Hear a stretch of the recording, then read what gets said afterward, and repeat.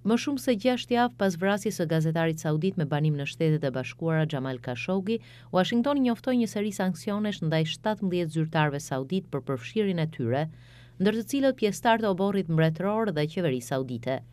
Zëdhënësja e departamentit të shtetit Heather Nauert u pyet nëse do të merreshin masa të tjera kundër figurave më të larta saudite për fshirë princin e kurorës bin Salman. We regard the announcement that they made as a good first step. Ne konsiderojmë njoftimin që ka bërë Arabia Saudite si një hap i mirë fillestar. Këto janë rezultatet e para të hetimeve. Është e rëndësishme që këto hapa të vazhdojnë dhe të mbahen plotësisht përgjegjës personat fajtor. Ministri i Jashtëm Saudit Adel Jubair tha se personi përgjegjës për qeverisjen e përditshme të vendit nuk ka asnjë lidhje me vrasjen në konsullatën e Stambollit. Absolutely. His Royal Highness the Crown Prince has nothing to do with it. Në mënyrë absolute, princi i kurorës Mohamad bin Salman nuk ka asnjë lidhje me këtë çështje. Në fakt, këshilltari për sigurinë kombëtare në Shtetet e Bashkuara e ka thënë këtë.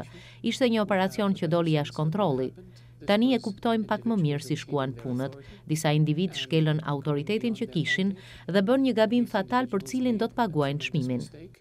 And for this mistake they will pay a price. Sauditët pohojnë se Kashogi u vra dhe u coptua, por nuk kanë treguar ku është trupi. Kritikët përfshirë ministrin e jashtëm turk Mevlut Çavuşoglu kanë thënë se masat e prokurorisë saudite nuk janë të mjaftueshme. Në deklaratën e sotme është thënë se këto masa u morën kundër personave që dhanë urdhër për vrasjen. Mendojmë se këto janë hapa pozitiv, por të pamjaftueshëm. Ata që dhanë urdhër dhe e kryen këtë vrasje duhen zbuluar.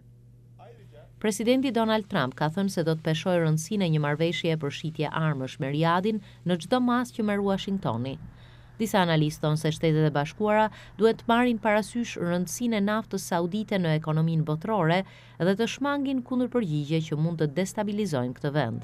We also believe, or at least I believe, Besoj se nuk kemi asnjë garanci të qartë se kush do të ishte ai që do të zëvendësonte princin e kurorës, mund vi dikush shumë më i keq.